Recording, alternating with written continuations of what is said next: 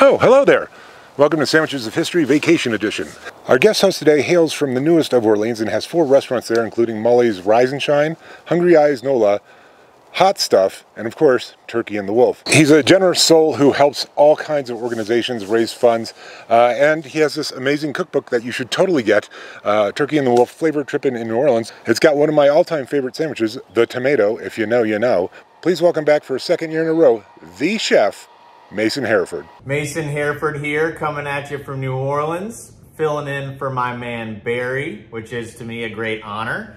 Today Barry has me making the French sandwich of salads, sandwiches, and chafing dish recipes of 1916. First, I needed to go source some frog legs from out in the bayou, and once I secured the bag, I picked up the rest of my ingredients and was instructed to boil the frog legs, which is a bit new to me. I've never done that. We did that in salted water.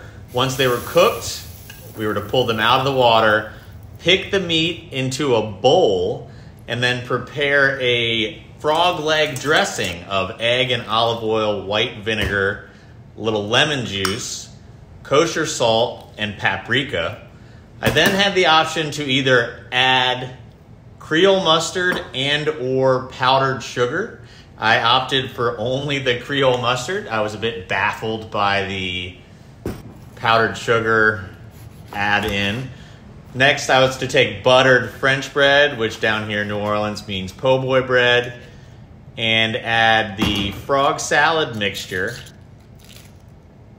leaves of lettuce, and that's it. And so I was ready to give it a go. All right, let's give this French sandwich from 1916 a go.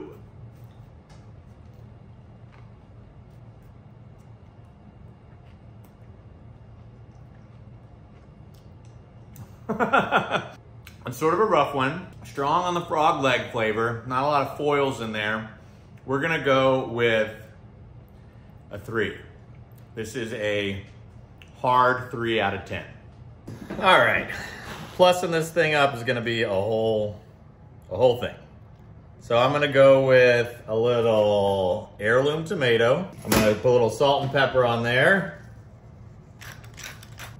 And then we're gonna go with a little white onion, fresh dill, some green hot sauce, a whole bunch of fried chicken skin.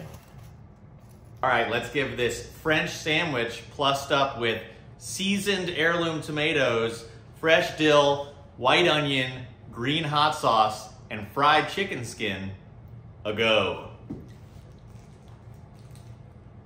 Massive improvement.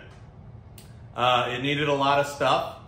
We gave it a lot of stuff, and I'm happy to say we've taken this French sandwich plussed up to a solid 9, from a 3 to a 9. Massive climb. Very happy what I have here. I will be finishing it for my lunch. Once again, Barry, an absolute dream come true. Thank you so much for having me. Thanks everyone for watching. I love it here. Sandwiches of History.